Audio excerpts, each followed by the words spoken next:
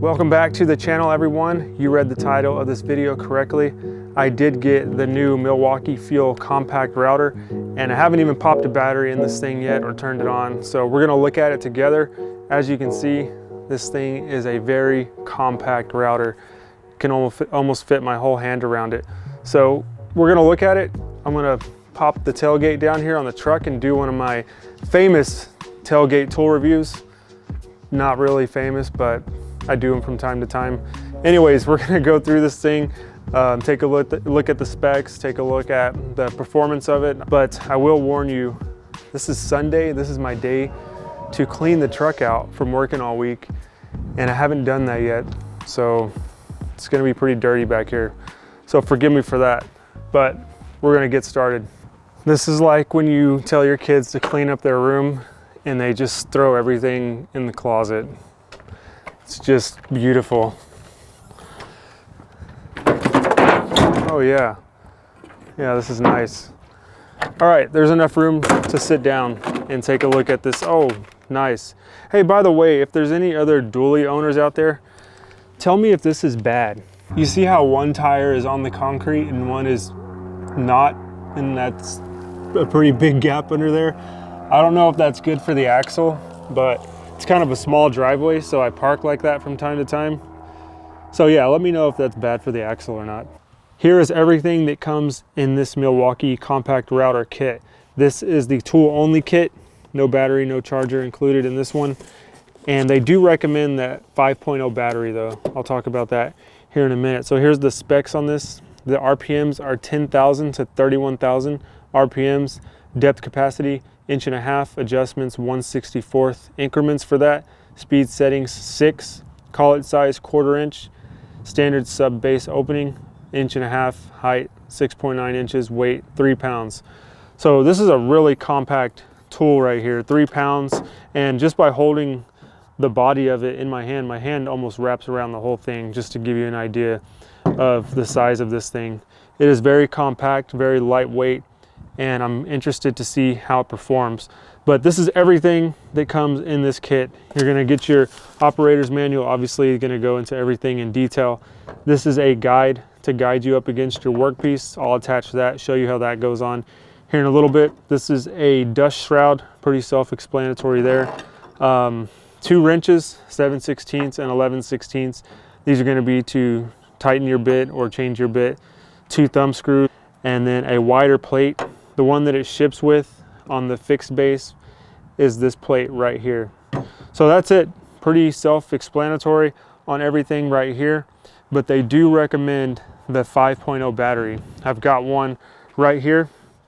Again, this does not come in the kit, but when they sent this to me, they said use a 5.0 battery for the best performance. So I got one right here, and this one is charged up all the way.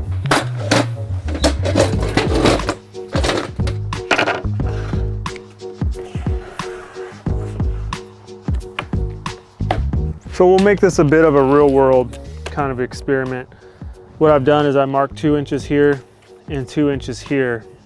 And what that represents is what I would do sometimes on like a custom door casing, or specifically if you've seen my super simple mantle video where I designed a really nice looking simple mantle. I did the same thing, but with a chamfer bit. So I got 2 pencil lines right here on either side. I'm gonna try my best to stop at those. This is a new router for me, obviously. So hopefully I can see through there well enough, and with this big roundover bit to stop there. I'll do my best for you guys. But let's start it off. Got my roundover in there, and I'm gonna be watching dust collection to see if a lot of dust shoots out of there. But let's get it going. Here we go.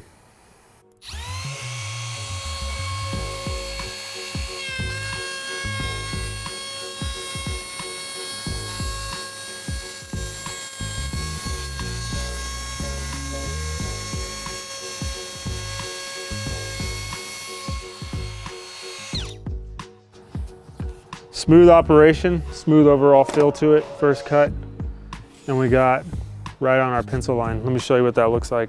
So you can see right there, that detail. And if I had it on both sides, you could see how that would look like a nice piece of custom casing or mantle leg. So now I've got to start right on that pencil line on the other side to make this look good, because I don't want to come at it with a router this way. That would be what's known as a climb cut, and there's no reason to do that. So let me see if I can do that same thing on this side.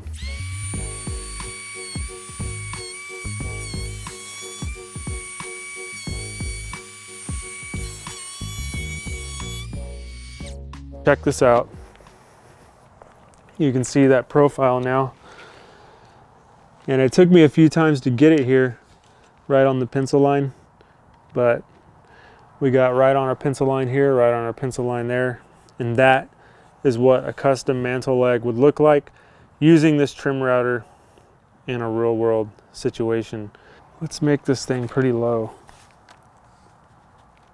Let's say about right there. All right, I'm gonna try this little cordless vacuum right here. We'll see how good it collects dust.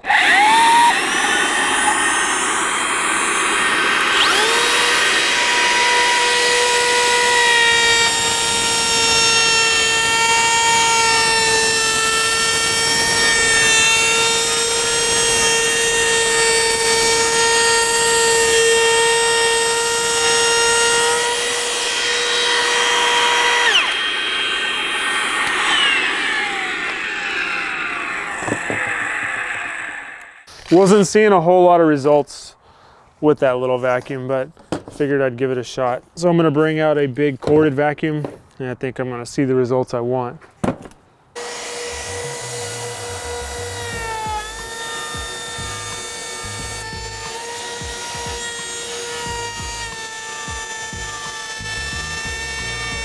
So even with this larger kind of shop style vacuum, corded vacuum, there was quite a bit of dust that came out from that cut, but it's totally acceptable. I mean, you're not gonna catch every piece of dust on a tool. Overall, I'd say the dust collection is good to go as well. All right, for example 2, I've got an old hinge here. We're gonna do another real life example with this trim router. We're gonna mortise for this hinge right here. And for this, I'm taking the dust shroud off because I like to be able to see everything super clear.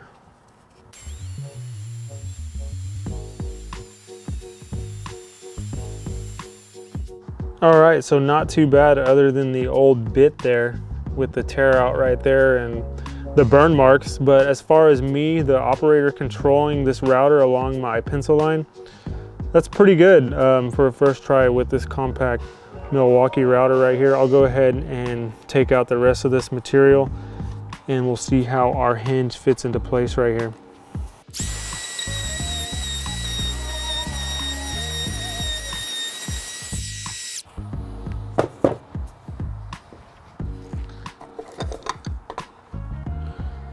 Not too bad right there. Nice tight mortise. Not too bad for a first try with this little compact router.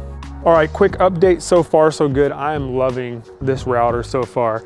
It is performing phenomenally. 2 real world situations. The greatest thing about this compact router is that it cuts the cord on my other compact router, which is amazing. Having everything cordless and brushless now with this router is just gonna help me tremendously. I just did 2 real world situations for you. Mortising this hinge right here, it performed very well. And then on that other piece of scrap, I did the casing or mantle detail with the round over. So this router makes a cut in my book. There's one more test I want to do with it.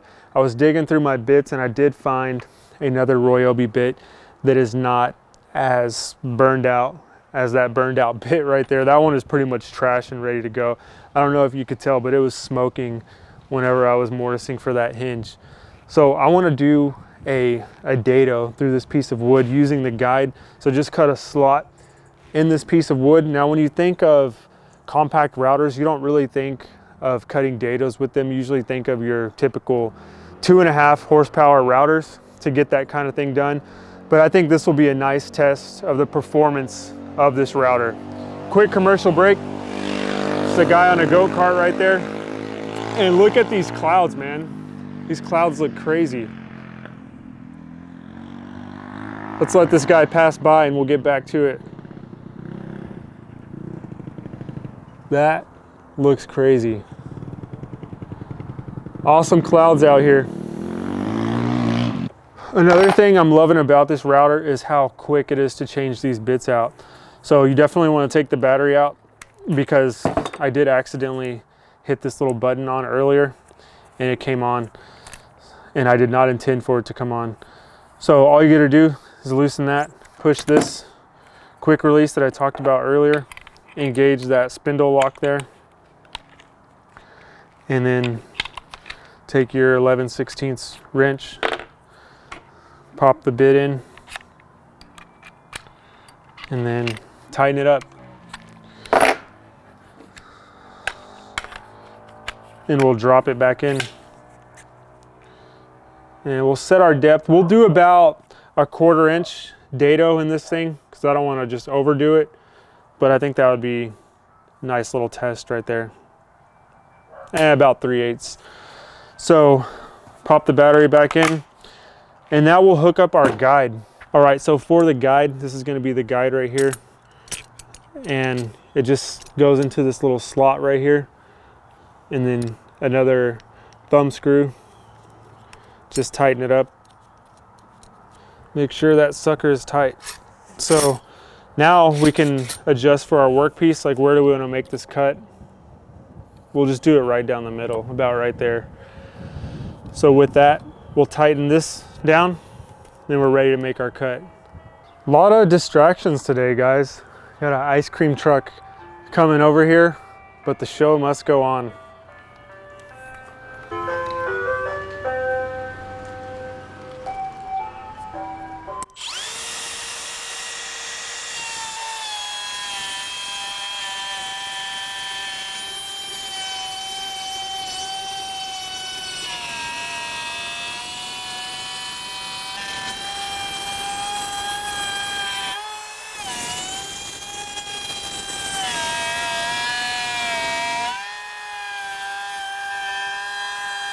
All right, another nice clean cut with this router. You can see I got off to a kind of a wobbly start here. It's kind of weird doing this behind a camera.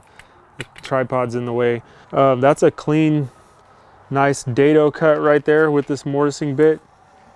And man, I got no complaints on this router, for real. That guide is totally adjustable. Looks like you can adjust it. Yeah, it looks like you can adjust this thing about 7.5 inches or so from the middle of the bit there. Appears to be, but that is a nice clean cut right there. Totally acceptable, totally professional. And I did that with one hand and the other hand was holding the camera, so really with ease. You are a beast, sir. You are a beast. All right, there you have it, guys. That is my first time using this Milwaukee compact router. And let me just tell you, it has surpassed my expectations of what a compact little trim router should be. And this is, again, my initial first impression of it, but I would say this thing is definitely something you want to add to your arsenal of tools, especially as a finish carpenter or woodworker, where you just want to bust out a small router, do a little round over on a piece of furniture, do a little round over maybe on a window stool or something like that. Cordless, this thing is gonna get the job done for you. I just cut this dado right here, just with ease. I'm impressed by this thing. That's what I'm trying to say. This thing is super impressive. I highly recommend it. Obviously, with all these videos, when I do my first impressions, it's not been used on the job site. It's not stood to the test of time, but all my Milwaukee tools have never let me down. So that said, first impression, I give this thing an A+, 5 stars. Highly recommend it.